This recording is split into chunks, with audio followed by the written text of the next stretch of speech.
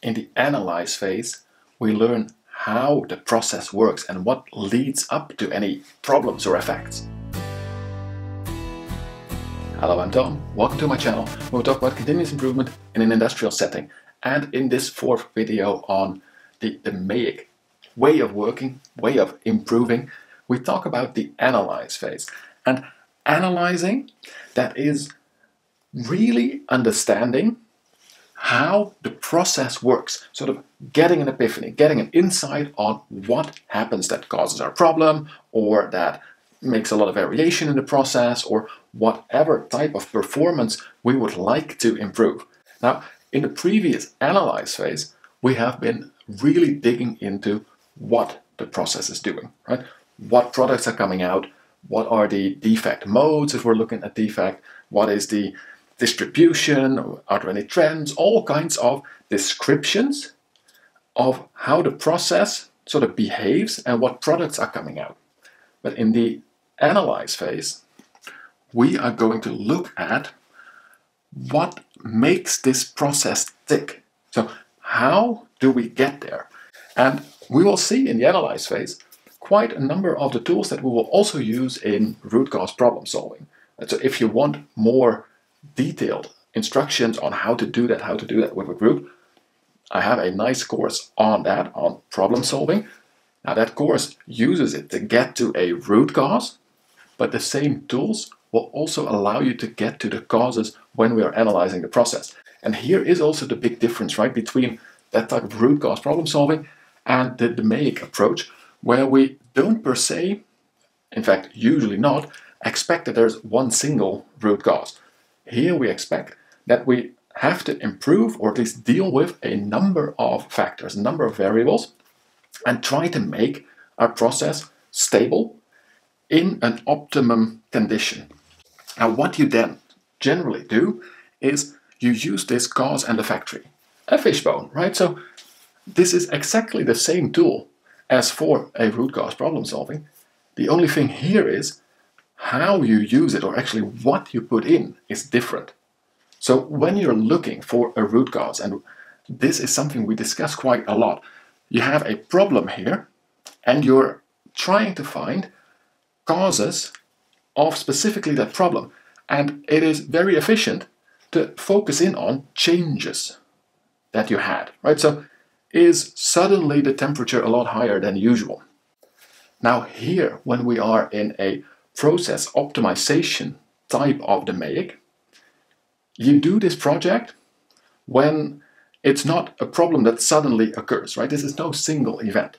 We have had this high variation or this problem or this poor performance or whatever. We've had it coming back for a long time. So we're not really looking for that specific change. We're just looking for the factors. What causes there to be some effect? What are the factors that influence the outcome of the process the most? And what you then do is, with those factors, if you really want to go into process optimization, you put that into a designed experiment. But DOE, or design of experiment, that is a way to have a number of factors, 3, 4, usually we don't go much higher, but you can go, really up into the higher. The thing is just that it multiplies, right? If you are going to check the optimum condition between 3 factors, like in this picture, we already have, okay, so 2 and then times 2 and then times another 2 is 8 different things we need to check. When you go to 4 and only checking 2 options per each of those factors, we bump it up to 16. And that's if you only check 2. So we're now factoring the 2, but what if you say, I also want to check the middle point just to make sure, because that is one of the things you will do as soon as your DOE results come back. You want to test them by plotting in a middle point. So actually it's powers of 3. So this here is already 27 tests that we need to do. And then maybe we want to repeat it because one test isn't really a test. Don't do that with 8 or 10 or 12 different factors unless you are really sure you need to. That is why you pre-select what are those causes, factors that have the most effect on your process, or at least on that effect in your process, that outcome that you want to change, and you put them into that designed experiment. Now, the other way this can go is much closer, let's say, to traditional problem solving, where you are looking indeed more for defects, right? And the causes just trigger you to go and analyze them further. Go in with a 5 why of why it happens, because as soon as you put them up here, you know, oh, that is going to be a problem, right? So we need to investigate how this can come to be. And you can make this whole failure tree or a 5 why. And again here, the thing is a failure tree and a 5 why, they're very similar. The 5 why is sort of one line.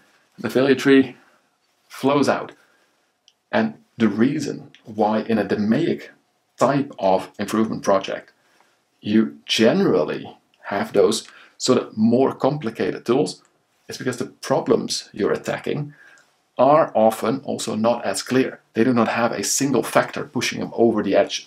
This time, we've had factors doing that probably for years already, or for quite a long time. We want to find optima, we want to find combinations of causes that together really make our problem or our event happen. So that is really what is in the analyze phase. To learn these tools and the 5 why tools, go and check out a problem solving course like mine. But if you want to really understand the process, this phase is the one where sort of most of the actual mathematics and physics come in. The previous ones were really sort of light statistics. Here, some problems can still be solved with more brainstorming and light statistics. Other problems, they do require a bit more, well, maybe not per se difficult maths, where we're usually not going into all kinds of high-grade maths, but it is an understanding of chemistry and physics and the real things happening in your process. That is what we need to achieve in the analyze phase. How does our process work? What can we learn about stabilizing it? Where do we need to apply our improvement leverage to get a process that will really work, that will really be stable and be giving us the products that we need with all of the parameters and the speed and the efficiency that we want as well. For that, this is basically the most valuable part of the DMAIC, of Six Sigma for a learning organization. Now I know for your manager, the improve part that will come next is the most valuable because that'll bring in the cash, but a organization going for world-class management, world-class operations, they need to master their own processes. So this is really important work if you want your organization to survive in the longer term, to be able to beat the competition in your own market because you really know what you're doing. So great phase of the DMAIC, and I also hope that this triggers you to split this out, to understand what to do, and that you like that explanation. If you did, don't forget to hit that like button. For now, I wish you the best of luck doing this often pretty hard phase of analyzing your problems and processes. And as always, don't forget to enjoy the continuous improvement process.